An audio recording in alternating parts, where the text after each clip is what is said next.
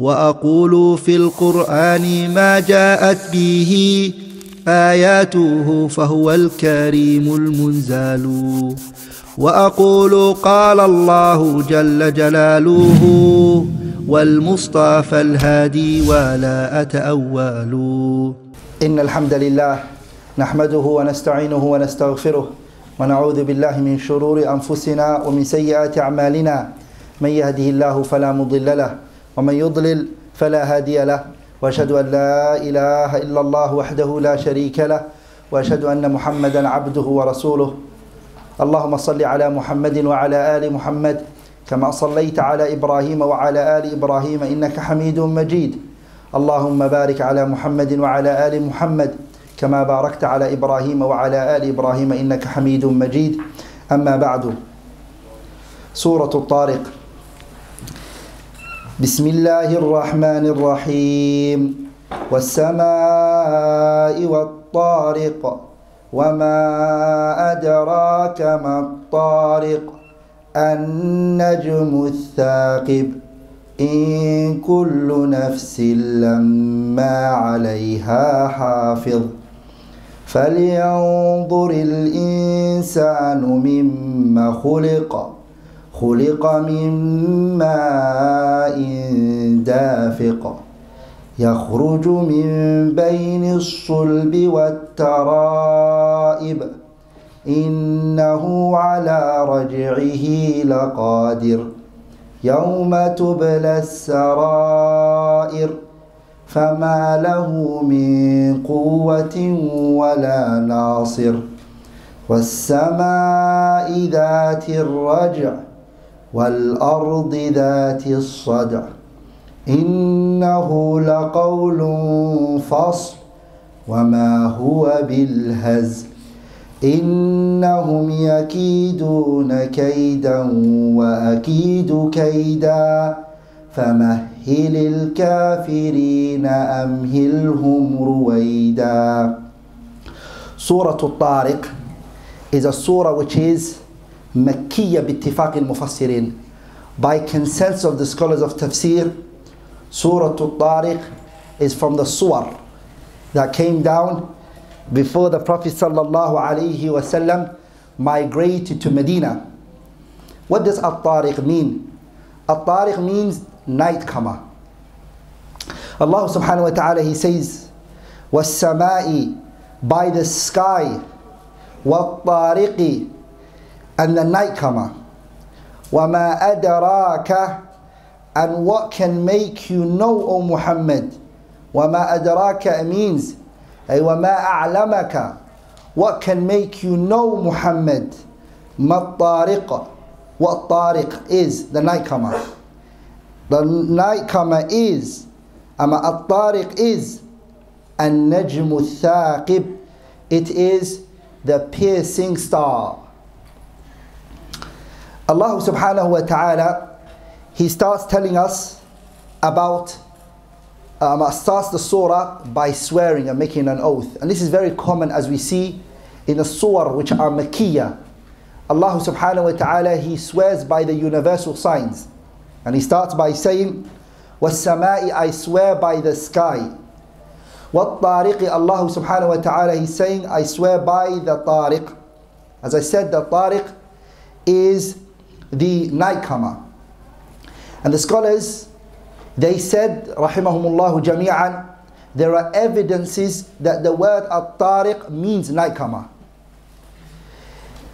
For example, the hadith in which the Prophet sallallahu alaihi wasallam, he said, which Al-Imam Al-Bukhari narrated in his Sahih min hadith Jabir radiyallahu ta'ala anhu, the Prophet said, إِذَا أَطَالَ أَحَدُكُمُ الْغِيبَةِ, غَيْبَةِ, if one of you he lengthens his absence from his family, meaning a man travels and he leaves his family for a long time, فَلَا يَطْرُقْ أَهْلَهُ لَيْلًا, and he should not come to his family at night. Look what the Prophet said. He said, فَلَا يَطْرُقْ طَارِقْ فَلَا يَطْرُقْ, he should not come to his family at night. This hadith benefits us that if a man is absent for a long time and he has left his home, that he shouldn't come suddenly without his wife knowing, because she can be in a state where she's not prepared for him, she's not ready. So back in those days, what they would do is that if they came to the city, they wouldn't come at night. So they'll go to the masjid in the morning at Fajr time, so the wife would hear the news that her husband has come. This was the way to notify the wife that the husband has come. So she would be ready for when he comes home to see her. But what we want to take from the hadith is that the Prophet said, فَلَا يَطْرُقْ أَهْلَهُ لَيْلًا. So the word فَلَا يَطْرُقْ, as you can see, is used for what? The one who moves at night. So Allah subhanahu wa ta'ala here, He says, وَالسَّمَاءِ وَالطَّارِقِ. But sometimes we find in the nusus, in the hadith of the Prophet, we find one particular hadith that the word tariq is being used for daytime, and it's not used for nighttime, the one who moves about at daytime. As it's narrated from the Prophet ﷺ, in which he said, أَعُوذُ بِكَ, O Allah, I seek refuge in you, مِن طَوَارِقِ اللَّيْلِ وَالنَّهَارِ. I seek refuge in you from what? The tawariq of day and night. So the Prophet used it for what? Night, we understand. Tawariq means the nightcomer, the one who moves around nighttime. But then the Prophet in that same hadith, what did he use it for?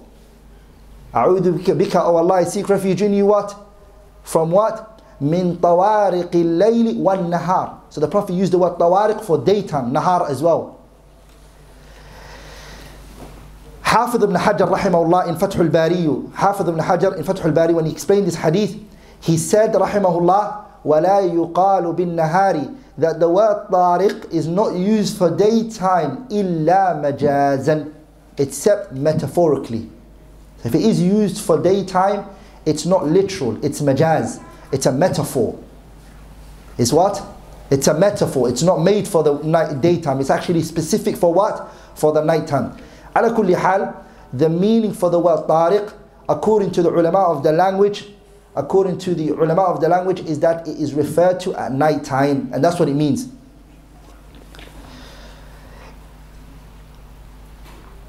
Allah subhanahu wa ta'ala, He says, وَالسَّمَاءِ, I swear by the sky, وَالطَّارِقِ, and I swear by the nightcomer, وَمَا أَدْرَاكَ, أي وَمَا أَعْلَمَكَ, Muhammad, what has made you know about the tariq.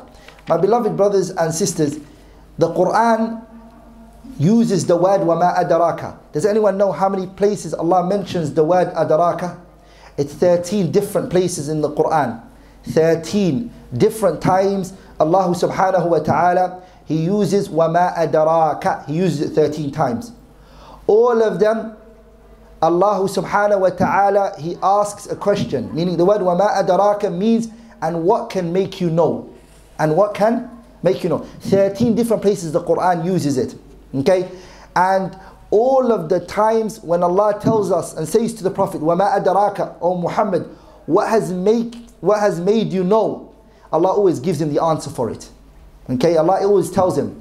For example, here, Allah subhanahu wa ta'ala, He says, وَالسَّمَاءِ وَالطَّارِقِ, وَمَا أَدْرَاكَ مَا الطَّارِقِ, and what makes you know, Muhammad, about the nightcomer. Then Allah tells him about it. He says, النَّجْمُ الثَّاقِبِ. Tariq is النَّجْمُ الثَّاقِبِ. Meaning Allah tells him what it is. There's one place in the Quran from those 13 different places where Allah mentions it, in which Allah says, وَمَا أَدْرَاكَ, and He doesn't tell him about it. Does anyone know? There's one place in the Quran that Allah subhanahu wa ta'ala used وَمَا أَدْرَاكَ, and He doesn't tell us what it is. Is when Allah tabarak wa ta'ala says وَمَا أَدْرَاكَ مَا الْحَاقَةِ. Allah doesn't tell us what it is, al-haqa. In that ayah, it doesn't explain it to us. Any place other than that, does Allah explain it to us? وَمَا أَدْرَاكَ, what it is always told to us. Also Allah tabarak wa ta'ala, in 3 different places, He uses, instead of وَمَا أَدْرَاكَ, Allah says وَمَا يُدْرِيكَ. 3 places Allah uses وَمَا يُدْرِيكَ. The first one is in Surahtu Al, where Allah subhanahu wa ta'ala, He says وَمَا يُدْرِيكَ لَعَلَّ السَّاعَةَ تَكُونُ قَرِيبًا. That's in Surah Al-Ahzab, ayah 63. In Surah Al-Shura, Allah says subhanahu wa ta'ala, وَمَا يُدْرِيكَ لَعَلَّ السَّاعَةَ قَرِيب. Surah Al-Shura, ayah 17. And in Surah Abas, Allah subhanahu wa ta'ala, He says, وَمَا يُدْرِيكَ لَعَلَّهُ يَزَّكَّى. Those are the 3 places where Allah uses it as a fi'l mudari'. وَمَا يُدْرِيكَ. And all of them, Allah does not tell the Prophet directly. When the word yudrika is used, فَلَمْ يُخْبِرْهُ فِيهَا صَرَاحًا, Allah doesn't mention them to the Prophet directly when he asks him in that form.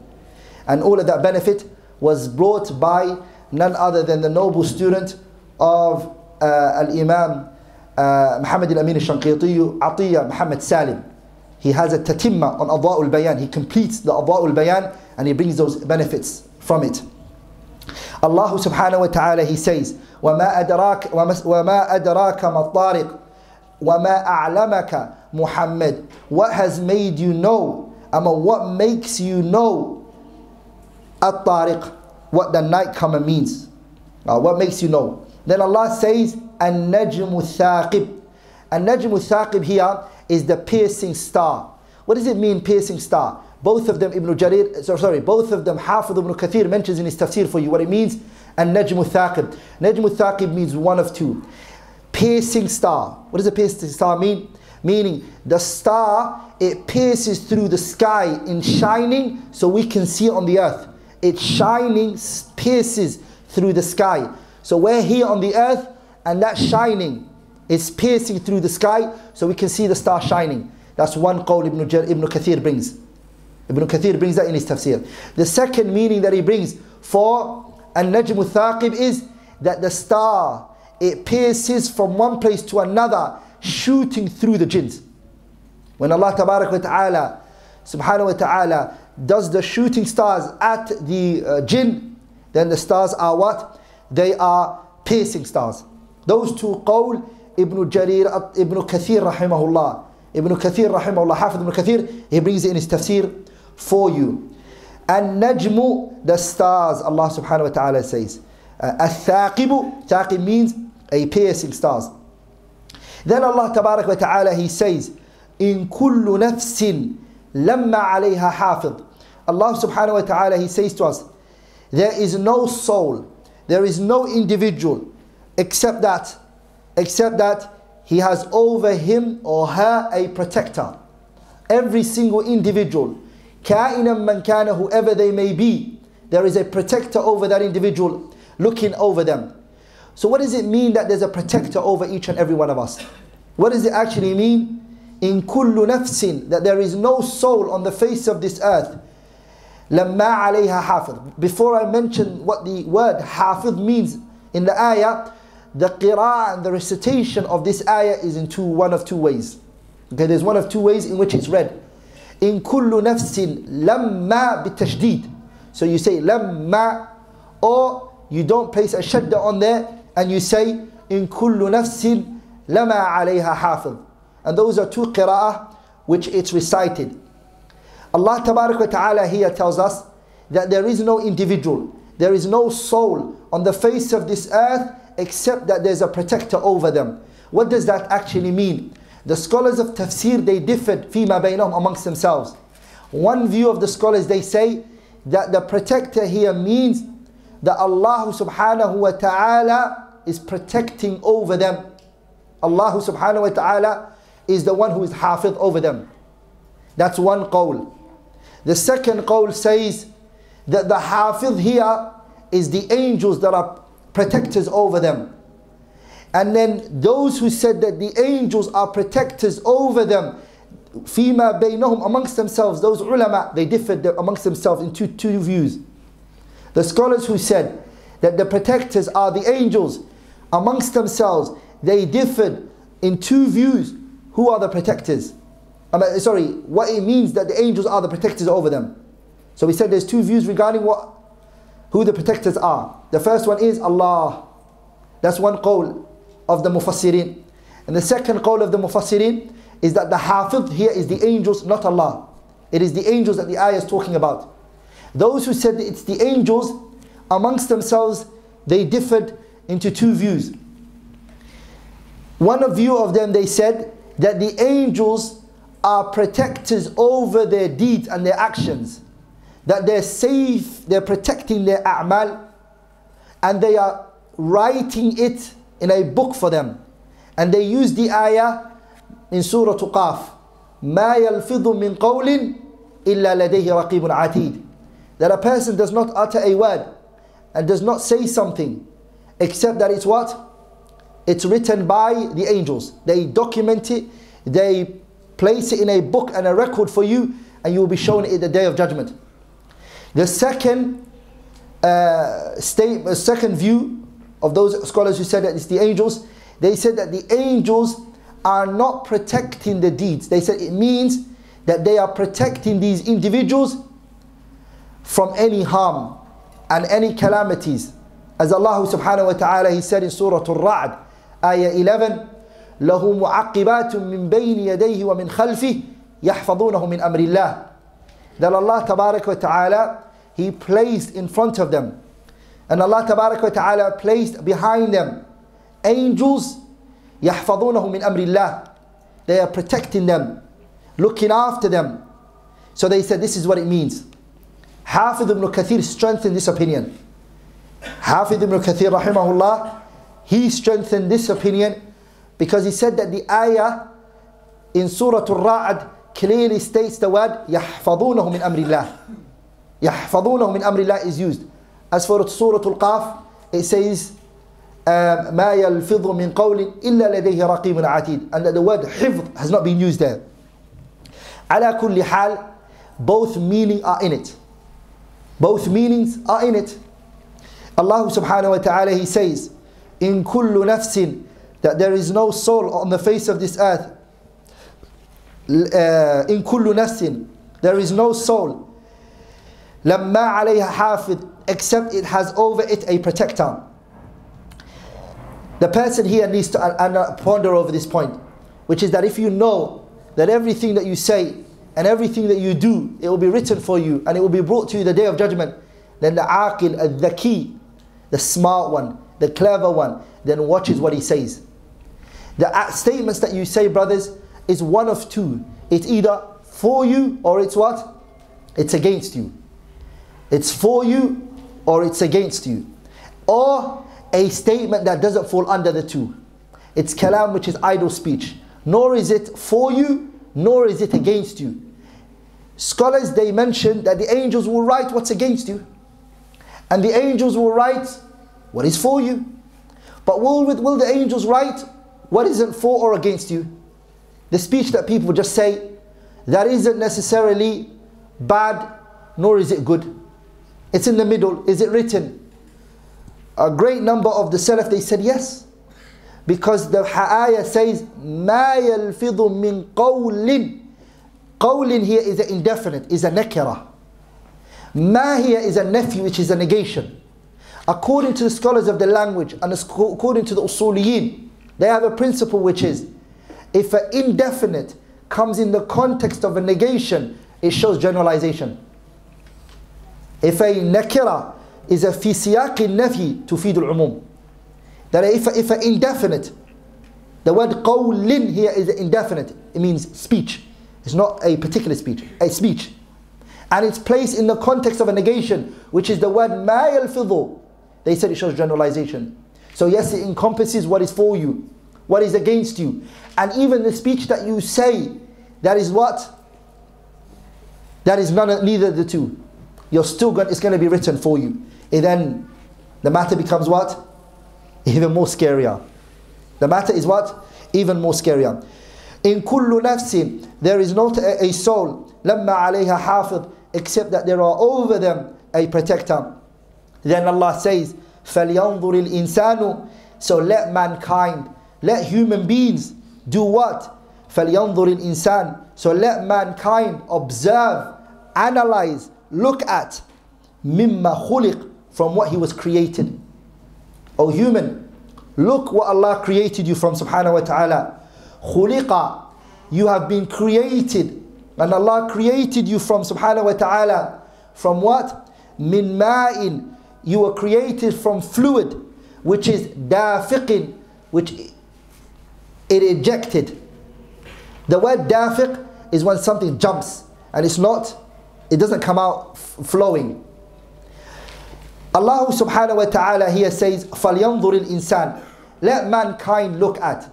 Some of the ulama, they said, فَلْيَنْظُرْ الْإِنسَانِ. Here this al-insan is ahdiya. In other words, it means the human. And it's not talking about all of human beings. It's specific to the kuffar. So some of the mufassirin, they said because of the alif and lam that's in it, it's talking about the humans, meaning the ones who rejected. They rejected what? They rejected the resurrection.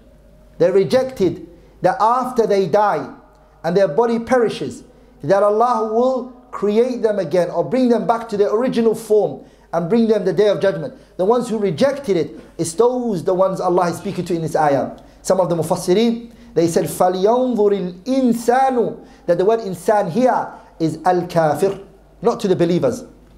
Some of the scholars, they said that. And that is a qawl Ibn Jarir At-Tabari rahimahullah. If I'm not wrong, it's a qawl in which he strengthened rahimahullah. Ibn Jarir At-Tabari. It's a qawl, I think, in which he strengthened alayhi rahmatullah. فَلْيَنْظُرِ الْإِنسَانُ, let mankind, or let, the second qawl is that it means all of mankind. Let them look at مِمَّا خُلِقَ, what they were created from. Observe what Allah created you from. So we can take both views, it wouldn't be a problem. That Allah is talking to the kafir from the angle of, look at what you're created from now. The one who created you from what you are now, would it be a struggle for him to put you back to what you were? Because, brothers, is it hard? And nothing is hard to Allah. But is it hard to initiate something, or is it hard to bring back something to how it was? It's harder to initiate something, to start something. But to do something as it was done is not a hard thing. So look how you are now. The one who made you the way that you are now, is he not able to bring you back to that exact same form? Why wouldn't he be able to? As Allah said in the Quran, وَهُوَ الَّذِي يَبْدَأُ الْخَلْقَ ثُمَّ يُعِيدُهُ وَهُوَ أَهْوَنُ عَلَيْهِ. The one who created you, who initiated you, who started your creation the way that you are, is going to take you back to how you are, وَهُوَ أَهْوَنُ عَلَيْهِ, and that is more easier for him. This is easier than. The second one is that's what, if the ayah is talking to the kuffar, and that's why it's telling the kafir to look at yourself. But if the ayah, we say, is talking to everybody, and it's talking to the believers, Allah is talking to the believers from the angle of what? فَلْيَنْظُرِ الْإِنسَانُ مِمَّا خُلِقَ. Oh mankind, look at what you're created from. Look at what your essence are. Do you think you deserve to be arrogant? Do you think you should be somebody who thinks high of himself?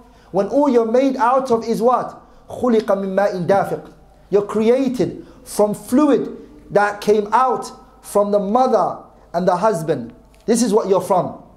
خُلِقَ. Anyone who's inshallah ta'ala blocking cars, bi'idhnillah al-kareem, please brothers, if you know that you're blocking somebody, some people don't want to stay, so just move your car out of the way. If your car is blocking anyone, there's no need for plate numbers to be said. You know, after you pray your salah, just go downstairs, move your car. Place it outside or place it somewhere else. So the ayah, when it's talking to the believers, it's talking to them from the angle of what? فَلْيَنْظُرِ الْإِنسَانُ مِمَّا خُلِقَ. Look at what you're created from and what Allah made you out of. Do you think after knowing what your essence is, do you think you should be arrogant? Should you be one who is full of himself? فَلْيَنْظُرِ الْإِنسَانُ. So let mankind observe مِمَّا خُلِقَ, from what he was created. خُلِقَ, mankind was created from. مِن مَاءٍ, he was created from fluid. That fluid is what? دافق, that ejected and came out from the wife and the husband, came from both of them. Now Allah tells us where this the ma, which is dafiq, where did it come out from? Where did it initiate from? Allah subhanahu wa ta'ala, He says, يَخْرُجُ, this water, this fluid, يَخْرُجُ أي يَخْرُجُ هذا الماء, this fluid, it comes out مِن بَيْنِ الصُّلْبِ وَالتَّرَائِبِ, it comes out from between the backbone and the rib. The word at-tara'ib, it means the qilada. The woman when she wears her necklace, the necklace, where does it come to? Where it comes to, that's exactly where it is. That's what's meant by at-tara'ib. The woman when she wears her necklace on her neck, where the bottom part reaches. That part is what is known as the Taariq. أضلاع الصدر التي تضع المرأة القلادة عليها. It is the part when the woman puts her qilada, which is her necklace on, where it comes to, which is her chest. This is what's meant by it. يخرج من بين the ma, the fluid. Where does it come from? It comes from يخرج من بين الصلب, in between the backbone and the Taariq. This is where it comes out from.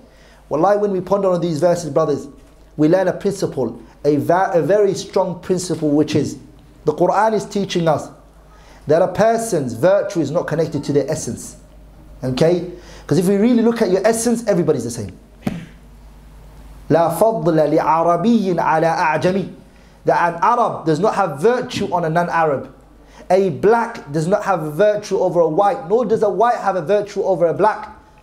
But the people, ya ikhwah, their honor and their virtue is based upon what? It's not based upon their essence. Because look how Allah puts the essence down. Subhanahu wa ta'ala, what does He say?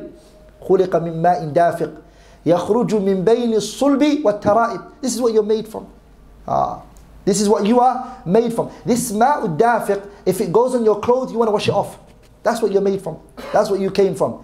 And then the sharaf, the honor of a person, is not connected to their essence and the country that they're from, or the people that they're from, or the nation that they're from. Your essence isn't connected to, your virtue is not connected to that. Your virtue, my beloved brothers and sisters, is connected to your deeds. That's what Allah Tabarak wa Ta'ala, He says, Inna akramakum indallahi, the greatest amongst you in the eyes of Allah is what? Atqakum, the one who is most pious. The one who is what? The most pious. وَلِذَلِكَ, the famous hadith of the Prophet, what did he say? وَمَنْ بَطَأَ بِهِ عَمَلُهُ لَمْ يُسْرِعْ بِهِ نَسَبُهُ. وَمَنْ بَطَأَ بِهِ عَمَلُهُ. Anyone whose actions delay him, لَمْ يُسْرِعْ بِهِ نَسَبُهُ. Your lineage is not going to bring you forward. The Prophet said this, alayhi salatu wasalam. So if you're from a good background, and you're from a rich family, or you're from a nation that's up there, that will not bring you forward the day of judgment. What will bring you forward is what? Your amal and your righteous deeds. Your amal and your righteous deeds. You look at what? Abu Lahab, who is the Prophet's uncle, his dad's brother, he's in the hellfire. Who is it? Bilal, Salman al-Farisi, and Suhaib al-Rumi, who are non-Arabs, all of them. They are what? They are noble companions of the Prophet ﷺ. So what is it that brought these forward and gave them a virtue and made their names remembered? And whenever we say their names, Bilal radiyallahu ta'ala anhu, when we say Salman al-Farisi, we say radiyallahu ta'ala anhu. When we say Suhaib al-Rumi, we say radiyallahu ta'ala anhu. And when we talk about Abu Lahab, we speak about him about in what way? As mentioning that he's in the hellfire, and that Allah Tabarak wa Ta'ala cursed him. And we read Quran ila an yaritha Allahu al-arda wa man alayha, until the day of judgment. Tabbat yada abi lahabin wa tab, ma aghna anhu maluhu wa ma kasab. All of that is being read, and this is the Prophet's uncle, his dad's brother. Lineage didn't help him. What helped was deeds, and that didn't work for Abu Lahab. So what worked for Salman al-Farisi and Bilal is righteous deeds. Yakhruju, the fluid emerging min bayn as-sulbi wa tara'ib, emerging from between the backbone and the rib. Yakhruju hadha al-ma', this water comes out from what? As-sulbi, which is the backbone, wa tara'ib, and the rib. Then Allah subhanahu wa ta'ala, He says, Allah subhanahu wa ta'ala, He says, innahu, Allah subhanahu wa ta'ala, ala raj'ihi laqadir. Allah subhanahu wa ta'ala is one who is able.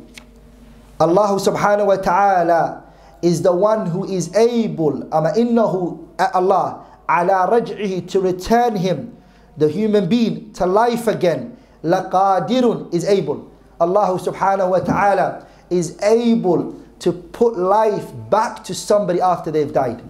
He is able and He has the strength for that, subhanahu wa ta'ala. Yawma, some people incorrectly say this, that they will say the yawma is muta'alliqun, it's connected to laqadirun, because that was the last, wa akhirul madhkuraini, it was the last mentioned thing. But no, yawma here is connected to a raj'ihi. A yawma the day which Allah will return them. Don't say the day which Allah has the ability. Don't say that. Because laqadir is mentioned, and it was the last thing that was mentioned. So don't connect the yawma to that. And say the day which Allah is able. Say yawma tubla sarair. Yawma, the day which Allah will bring them back, subhanahu wa ta'ala. That day, what will happen? Tubla sarair. That day, the secrets will be brought forward. And every single thing will be seen. Everything will be brought out in the open. Innahu Allahu subhanahu wa ta'ala ala raj'ihi, bringing back every single one of us to life after we have died. Laqadirun, He has the ability subhanahu wa ta'ala, and He has the strength subhanahu wa ta'ala to do that. It's nothing too hard for Him. It's rather an easy matter, as I said to you. وَهُوَ الَّذِي يَبْدَأُ الْخَلْقَ ثُمَّ يُعِيدُهُ وَهُوَ أَهْوَنُ عَلَيْهِ. This is a matter which is very easy for Allah. The matter is what? Kun bi fayakunu, the matter will be. All He has to say is kun bi fayakunu will be. A man from the previous nations that the Prophet told us, he went to his children and then he said to his children, when I die, burn me. And when you burn me, burn my body.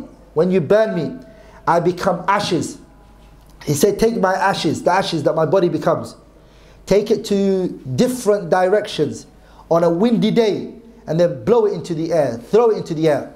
Because if Allah gets the ability to bring me back together, لَيُعَذِّبَنِ اللَّهِ, Allah will punish me عَذَابًا لَا يُعَذِّبُهُ أَحَدًا مِنَ الْعَالَمِينَ.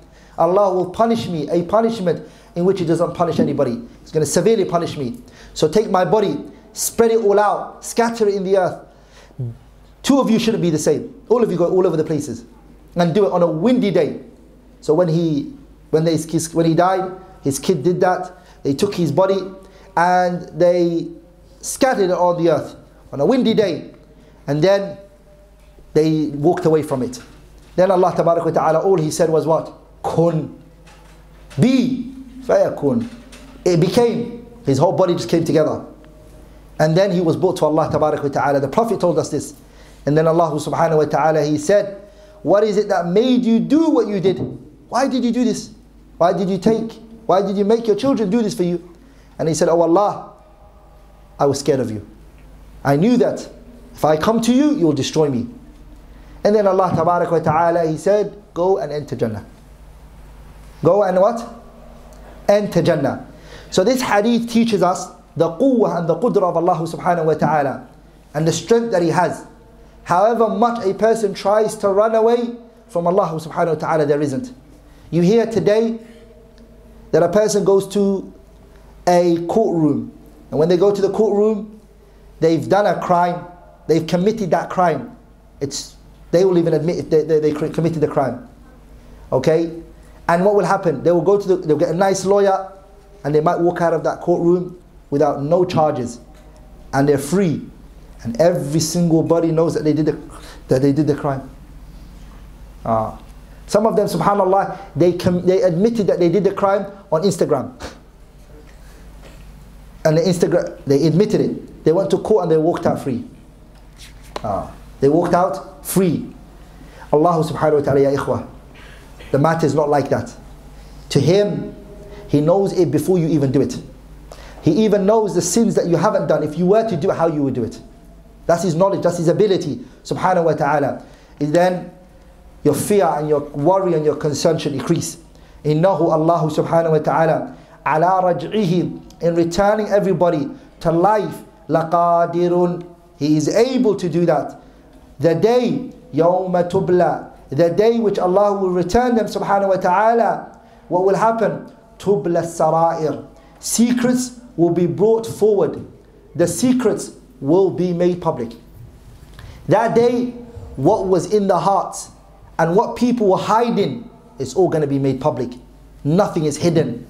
You was considering a private matter. Now everything, Allah subhanahu wa ta'ala, He chooses to make it public. He chooses to make it subhanahu wa ta'ala public. Ibn Jarir al-Tabari says the following: Yawma tubla sarair. He says that day which Allah subhanahu wa ta'ala, He brings out the secrets. He says فَيُظْهِرُ مِنْهَا فَيَظْهَرُ مِنْهَا يَوْمَئِذٍ مَا كَانَ فِي الدُّنْيَا مُسْتَخْفِيًا. That which when we were in the earth, that was hidden, that day it becomes open in the public. And أعين العباد, in the eyes of the people, matters become clear. من الفرائض التي كان الله ألزمه إياها, the obligatory things which Allah told you to do. Did you do it with sincerity? Did you do it for Him alone? Or was there in your heart another motive and another thing in your heart? Who were you really doing it for? That day will be the day which everything is brought out. Sometimes a person does a deed. That particular moment when they're doing that righteous deed, they're doing it for Allah's sake. They only wanted it for Allah's face. They woke up at night and they prayed. No one else knew. They were praying and they did it for Allah's sake. But then in the morning, somehow shaitan comes and whispers to them. So they want to somehow tell the people that they were awake. They've already done it for Allah's sake. But now they feel the need to tell the people that they were awake last night. So they say, subhanallah, last night who felt the earthquake? Who felt the earthquake? And everybody's like, no, I didn't, I was sleeping. Subhanallah, I was awake. Inna Allah wa inna ilayhi raji'un. I was in sujood. I was in what? I was in sujood. So he's done the righteous deed the night before. He wasn't doing it for anybody other than Allah. He only did it for Him. But the next day he comes out and he says things so the people know what he was up to last night. All of that Allah subhanahu wa ta'ala will bring out in the open. And He will make every single body see it. But there are khawas, elite individuals. Allah will pull them to the side. And He will say to them, Ya abdi, my slave, do you know you did these sins? And he will say, oh Allah, I know. Allah will say then to him, Satartuha laka fi dunya.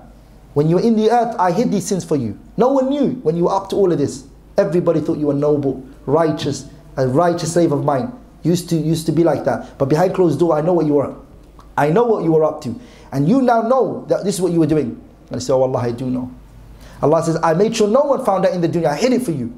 And he says, oh Allah, I know you did. Allah then says to him, وَأَنَا أَسْتُرُهَا لَكَ الْيَوْمِ. Today I'm also going to hide it for you. No one's going to find out. This is going to be between me and you. And that slave that day will be so happy. That his secrets, his wrongdoings, his crimes. But the scholars like Ibn al-Qayyim in his Kitab Ad-Da' wa Ad-Dawa' mentions why Allah would do it for somebody like that. Ya ikhwa, the reason a person will get that is because when they were doing a sin like that, they had nadam, regret.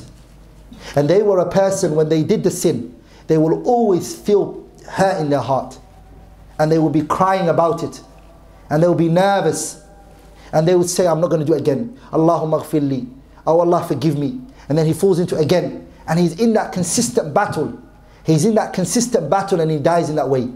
It's not a slave who gave in to doing things privately and just laughs about it and enjoys himself and even makes that sin part of his schedule. Oh, I need to get home early so I can do this sin. Or no, it's talking about a slave who knew what he was doing was wrong, tried to place every obstacle in front of himself not to do it, but because his nafs was weak and his soul was very weak, he kept falling into the sin. That's the slave that Allah is going to hide it for, Ibn al-Qayyim says.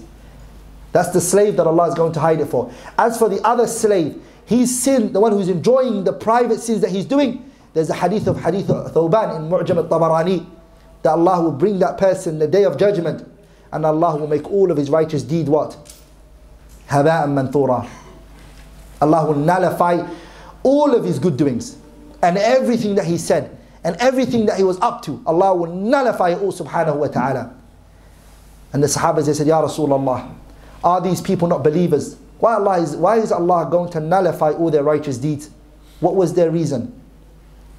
And the Prophet ﷺ, he said, no, they were a people who used to pray, they used to fast, they used to come with righteous deeds, they even used to pray Qiyamul Layl, وَلَكِنَّهُمْ إِذَا خَلَوْا بِمَحَارِمِ اللَّهِ انْتَهَكُوهَا. The problem with these people is when the doors closed, when the lights switched off, something would come to their mind, they would pop into their head, and they would just listen to the music. They would listen to the song. They would watch movies. All of them, all of these things. وَلَكِنَّهُمْ إِذَا خَلَوْا بِمَحَارِمِ اللَّهِ انْتَهَكُوهَا. When they are private and alone, they do the sins. Those ones is not the ones who Allah is going to say to them the day of judgment, my slaves, you did something privately, I hid it for you, and now I'm going to hide it for you. No. That slave who did it was enjoying it, and now It's sad because a lot of our youngsters, they do sins, they do wrong, and they come out in the morning, and Allah was hiding it for you. The Prophet said in the hadith, كُلُّ أُمَّتي مُعَافَى, all of my ummah is forgiven, إِلَّا الْمُجَاهِرِينَ, except those who come out and speak about their sins. He did a sin last night. The hadith mentions that he did a sin last night. Allah concealed it for him. Allah hid it for him. So what does he do? He comes out in the morning and he says, Akhi, subhanallah, you know that girl that I was talking to? Naam. And he talks about it. And Allah hid it for you, subhanahu wa ta'ala. No one knew of it, but you start to boast and speak about it. The Prophet told us, those people are not forgiven. They are not forgiven. Everyone else is forgiven. Kullu ummati, all of my ummah is forgiven except those ones. The one who comes out after Allah concealed your sins, you're coming out and you're speaking about it. You know why somebody would do that? You know why somebody would speak about their sins that they did? It's because they have no shame. The veneration and the glorification of Allah in your eyes is gone. You don't respect Him, nor are you shy of Him. Subhanahu wa ta'ala. Abu Bakr, it was said that radiyallahu ta'ala anhu, when he would go out to do a shower, Abu Bakr, Siddiqu Hadi al-Ummah, if he would go out to do a shower, my beloved brothers and sisters, he wouldn't do it standing up. Abu Bakr wouldn't. He would go down and he would shower, hiding his private part. Haya'an min Allah, because he was very shy of Allah subhanahu wa ta'ala. That's the shower. That is the what? Shower. An action that's permissible for him. Abu Bakr chose not to do it in that way. Why? Because he was shy of Allah subhanahu wa ta'ala. Our mother, Aisha, she was what? She was in her house. She was in her house. Her husband, Nabiullah Muhammad, got buried in the house. Then, who got buried in the house after that? Abu Bakr got buried in the house. And then who got buried after that? Umar. The minute Umar got buried in the house, Aisha started wearing her hijab. Start covering up. Umar is not in her room. Umar is buried. Haya'an min Allah. Shyness of Allah. And I think today, was it today? Or sometime close, they got what's called Women's Day, huh? Huh? Was it yesterday? Kada. And our mother Aisha radiallahu ta'ala anha, what did she do? She covered herself. She what? She covered her beauty and kept it private, knowing that Umar can't see her.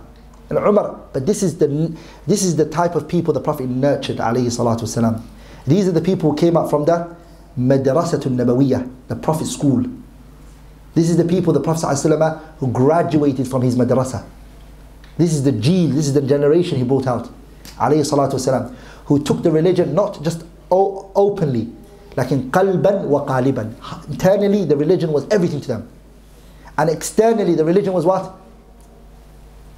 It was everything to them. Wallahi, the hadith, you all know it, majority of you. The hadith, when the ayah came down regarding the hijab, the ayah what? The ayah al-hijab, when it came down, Ya Nabi qul li azwajika wa banatika wa nisa'il mu'minina yudnina alayhinna min jalabibihinna. Aisha, what did she say? She said, Rahimallahu nisa al-ansar. May Allah have mercy upon the women of Ansar. When this ayah came down, what did they do? Shaqqaqna murutahunna. They ripped their cloths and they started to wear it. Even the woman who didn't have clothes, she went and borrowed clothes. She went and she borrowed clothes from another woman to cover herself up. Allahu Akbar. And then we want 1,400 something years later to enter Jannah with these people. And we want to have a place, a close station to them. Radiyallahu ta'ala anhum. Ya ikhwa, the matter is that there's going to come a day. Yawma malin, a day. Tubla sarair, a day when Allah subhanahu wa ta'ala is going to bring out the secrets, the things that were hidden. Allah is going to bring them subhanahu wa ta'ala. فَمَا لَهُ, that day, فَمَا لَهُ مِنْ قُوَّةٍ وَلَا نَاصِرٍ. That day, man will not have no power or any helper. That day, the kafir, the disbeliever, the wrongdoer, and even the believer who was a criminal, who sinned, if Allah wants to destroy you, and Allah wants to punish him subhanahu wa ta'ala, he doesn't have what? فَمَا لَهُ مِنْ قُوَّةٍ. You have no strength. You have no power to retaliate and fight against Allah. وَلَا نَاصِرٍ.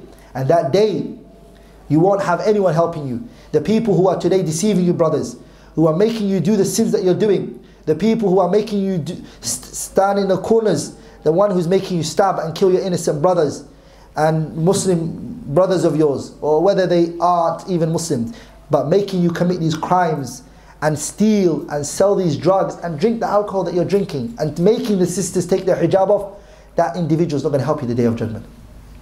فَمَا لَهُ مِنْ قُوَّةٍ. You have no strength, وَلَا نَاصِرٍ, and you have no external help. Because the human, what does it need, brothers? It needs quwwah. Some people, they don't need nobody to help them. They have their own strength. They're capable of doing it. They can do their own thing. Allah says to you, you don't have that. So you can't help yourself. وَلَا نَاصِرٍ, you have no external force. No one can come in your support. None of that exists. So what are you? You're a weak individual who only has Allah. And if you disobey Him that day, and you don't go back to His commands, if you don't stay away from His prohibitions, the strength is not going to help you. And that individual who's now trying to tell you that, don't worry, I'm your boy, I'm with you, wallahi, he's not going to help you the day of judgment. Rather, Allah tells us, اتبرأ الذين اتبعوا من الذين اتبعوا ورأوا العذاب وتقطعت بهم الأسباب. The ones who are now throwing you into the wrong, that day, they are the first to free themselves from you. They're going to say to you, I've got nothing to do with you. Me? I don't remember you. Leave me alone. The shaitan that's deceiving you. Allah tabarak wa ta'ala, He says about the shaitan, لما قضي الأمر إن الله وعدكم وعد الحق ووعدتكم فأخلفتكم وما كان لي عليكم من سلطان إلا أن دعوتكم فاستجبتم لي فلا تلوموني ولوموا أنفسكم ما أنا بمصرخكم وما أنتم بمصرخي إني كفرت بما أشركتموني من قبل إن الظالمين لهم عذاب أليم. Allah tells us here that the shaitan will also free himself from you. So I got nothing to do with you. فَلَا تَلُومُونِي, don't blame me. وَلُومُوا أَنفُسَكُمْ, blame yourselves. I can't do anything for you. Iblis is going to give a khutbah that day to all the people misguided. So I've got nothing to do for you. I'm going to the hellfire myself. I can't help you, nor can you help me. Don't blame me, I won't blame you. So that day, you're in a state of loss. There's no one to help you. وقال الشيطان والله سوى يوم يعض الظالم على يديه يقول يا ليتني اتخذت مع الرسول سبيلا يا ويلتى ليتني اتخذ فلانا خليلا لقد اضلني عن ذكري بعد إذ جاءني وكان الشيطان للإنسان خذولا. That person you're with is going to free himself from you, and you're going to regret that day when it comes to you. Observe your situation now. فما له, it is not for mankind that day. من قوة, you have no strength that day. ولا ناصر, you have no one giving you victory that day. No one's going to give you help. No one's going to support you except Allah subhanahu wa ta'ala if you follow Him and you follow His commands. Then Allah tabarak wa ta'ala, He says, وَالسَّمَاءِ ذَاتِ الرَّجْعِ, by the sky which some of the Mufassirin, they differ on what is meant by it. But وَالسَّمَاءِ ذَاتِ الرَّجْعِ, the word raj' means, and the strongest of those qawl is that it means يَرْجِعُ مِنْهَا الْمَطَرُ مَرَّةً بَعْدَ مَرَّةً.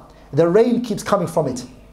So Allah is swearing by the what? وَالسَّمَاءِ, the sky, ذَاتِ الرَّجْعِ, that holds the rain. What does it do? It holds the rain and then it lets it go. And then it holds it again. And every time these clouds are just sending down rain. They're what? They're sending down rain. Allah is saying, I swear by that. وَالْأَرْضِ, and I swear by the earth, ذَاتِ الصَّدْعِ, the earth which cracks open. This earth, when the rain comes down on it, what does it do? In order for the plants and the seeds to come out, it cracks open slightly. Allah said, I swear by that earth. Innahu, verily Allah subhanahu wa ta'ala, He says, indeed, innahu, ay the Quran, laqawlun faslun. This Quran is a what? Is a decisive statement. Innahu laqawlun fasl. That this Quran, يُفَرِّقُ اللَّهُ بِهِ بَيْنَ الْحَقِّ وَالْبَاطِلِ. The job of the Quran is that it distinguishes falsehood from the truth. The job of the Quran, and the thing that the Quran does, is that it's what? It decides what is right from what is wrong. It distinguishes what is right from what is wrong. إِنَّهُ لَقَوْلٌ فَصْلٌ. And then anybody who's holding on to the Quran, any da'i who's calling to the path of Allah, his job has to be the same. He has to distinguish between what? False from the truth. As Allah subhanahu wa ta'ala, He says in the battle of Badr when it took place, what did Allah say after that? لِيَمِيزَ اللَّهُ الْخَبِيثَ مِنَ الطَّيِّبِ. That the good one and the evil one are distinguished. In another ayah, what did Allah say? لِيَحْلِكَ مَنْ هَلَكَ عَنْ بَيِّنَةٍ وَيَحْيَى مَنْ حَيَّ عَنْ بَيِّنَةٍ. That the one who's going to live in good is going to live in good, and the one who's going to live upon falsehood, he knows that he's upon falsehood. The Quran clarified everything. In another ayah, Allah says, قُلْ جَاءَ الْحَقِّ وَزَهَقَ الْبَاطِلِ إِنَّ الْبَاطِلَ كَانَ زَهُوقًا. That the truth has come, which is that the Quran has come. And the Quran, when it comes, it brings about the truth. And when it brings about the truth when it comes, the falsehood cannot stay no longer. So it perishes, it weakens. Okay, it weakens. So the Quran's job is to distinguish the falsehood from the truth. A da'i, a person who's calling to the path of Allah, what does he do? He distinguishes falsehood from the truth. He doesn't allow them both to be mixed together. And doesn't say, no problem, let them just be together.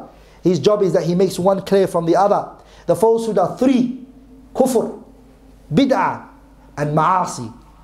The first one is kufr, disbelief. Second one is what? Bid'ah. Third one is what? Ma'asi, sins.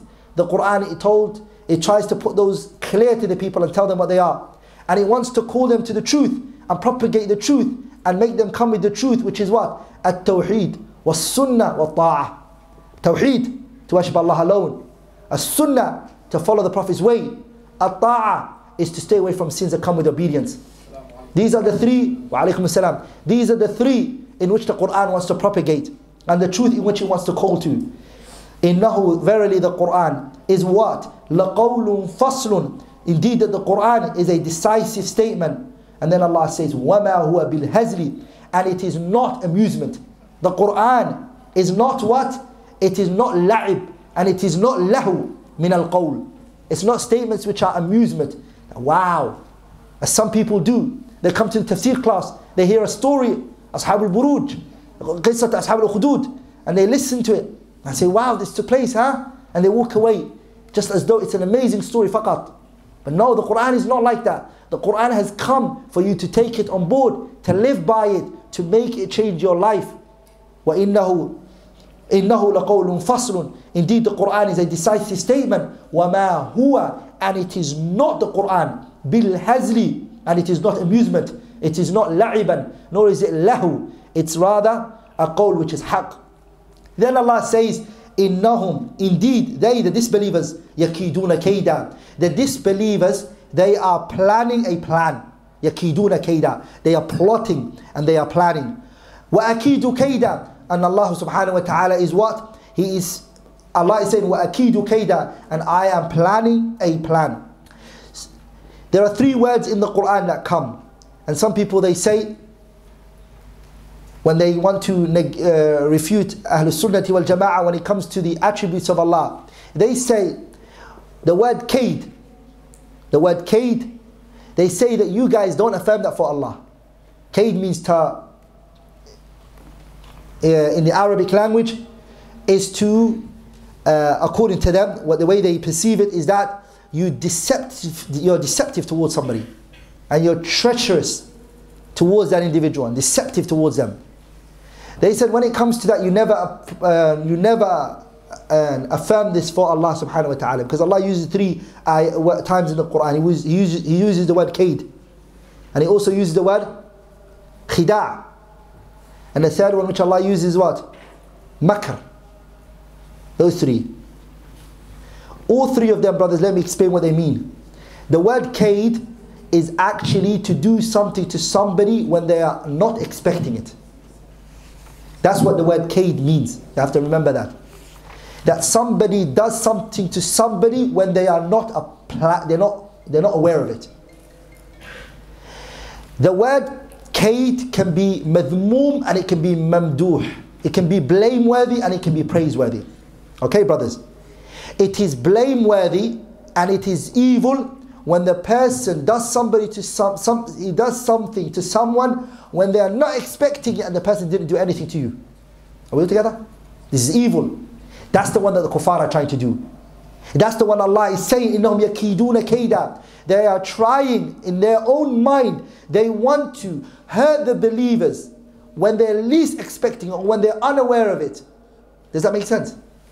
But then when Allah says وَأَكِيدُ كَيْدًا, means Allah, the second type, which is praiseworthy, is to harm someone when they are not expecting it from the angle of retaliation. This is praiseworthy.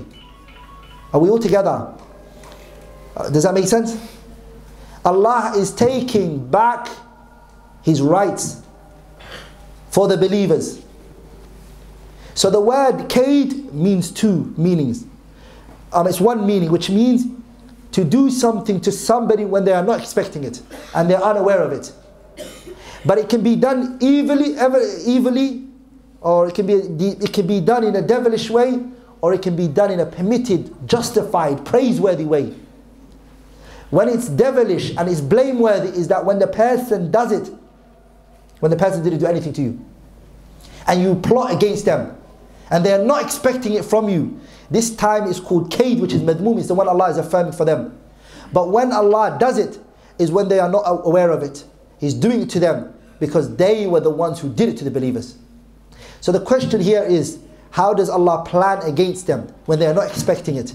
The Mufassirin, they said, the way Allah subhanahu wa ta'ala, He does it is that He allows them to increase in evil. And He makes them do the evil that they are doing. And they think to themselves, so they do a sin. And they say, wow, I didn't get punished, subhanAllah. Rather, I got more money. I did something wrong and I got away with it. And so the person starts to think to himself, you know what? Me actually doing this sin, there's no problem with it. As Allah said in the ayah, سَنَسْتَدْرِجُهُمْ مِنْ حَيْثُ لَا يَعْلَمُونَ وَأُمْلِي لَهُمْ إِنَّ كَيْدِي مَتِينٌ. Allah lets you do that. Years go by, you keep doing it, keep doing it. You keep doing it, you keep doing it, you keep doing it. And then one day you get grabbed. Umar radiallahu anhu grabbed a man. And when he grabbed the man who stole, Umar said to him, Ayah. The man cried, he said, Wallahi, Umar, this was the first time I did it. Umar said, Kadhabta, you lied. Allah never grabs a person on their first attempt. Allah never exposes you on the first time. The reason why you got caught this time is because it wasn't the first time. The mukhalifu li sunanillah. So it goes against Allah's sunnah and the way Allah does things. وَلِذَلِكَ a lot of people say when they get caught, oh, this was my first time. No, this was the first time you got caught. This was the first time you got caught. It's not the first time you did it. It was not the first time necessarily you did it. Because when a person does something, they get caught, is after they've been doing it for a while. They become used to it and they put their guards down. Allah says, فَلَمَّا نَسُوا مَا ذُكِّرُوا بِهِ فَتَحْنَا عَلَيْهِمْ أَبْوَابَ كُلَّ شَيْءٍ حَتَّى إِذَا فَرِحُوا بِمَا أُوتُوا أَخَذْنَاهُمْ بَغْتَةً فَإِذَا مُبْلِسُونَ. They will play, they will do sin. First time the person does a sin, the body and the mind the person is weary, very nervous. So the person keeps doing it. The body puts his guard down, and then that's when he gets caught. That's when he gets caught. So Allah tabarak wa ta'ala, that's what He does. And when Allah grabs them, look what Allah said in the ayah, وَكَذَلِكَ أَخْذُ رَبِّكَ إِذَا أَخَذَ الْقُرَى وَهِيَ ظَالِمَةٌ إِنَّ أَخْذَهُ أَلِيمٌ شَدِيدٌ. Allah tabarak wa ta'ala is what? The village does a sin, they commit crimes, Allah will let them do it for a while. Once it reaches the level that Allah wants, subhanahu wa ta'ala, بَلَغَ السَّيْلُ الزُّبَى. When it reaches Zuba, as we Somalians say, past Alam Tara, كَيْفَ فَعَلَ رَبُّكَ بِأَصْحَابِ الْفِيلِ. When it passes that level, what do? Allah will grab you. That time when He grabs you, there's no letting go. It's too late now. You had that chance to come to your senses. That's the way Allah tabarak wa ta'ala plans against them. And that's the way Allah tabarak wa ta'ala, He destroys them subhanahu wa ta'ala.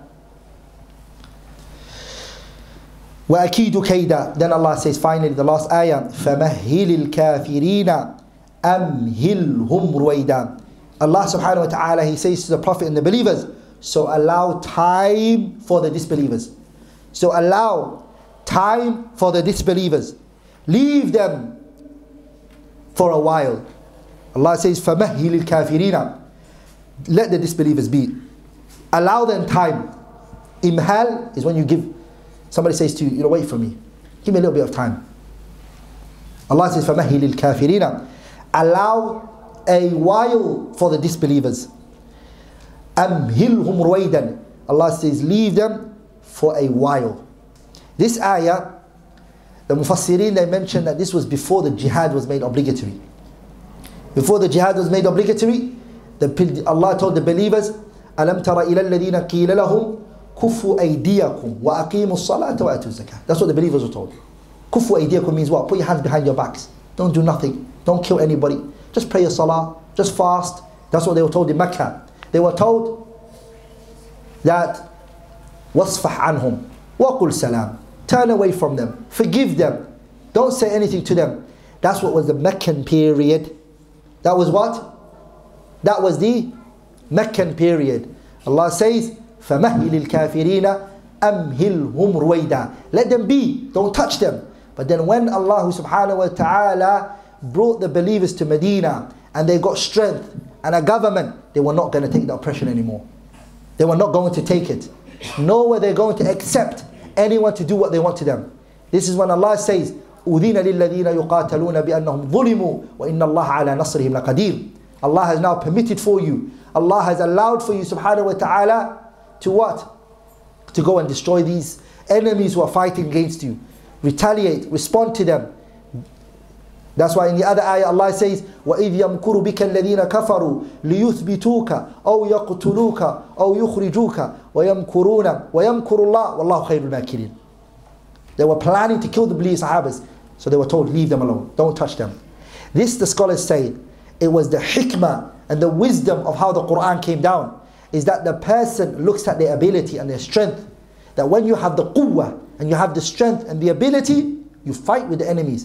And if you haven't got the quwwah and you don't have the strength, then you follow the ayat of what? Meccan period. And Shaykh al-Islam Taymiyyah is the one who mentioned this in his kitab Minhaj al-Sunnah Nabawiyyah.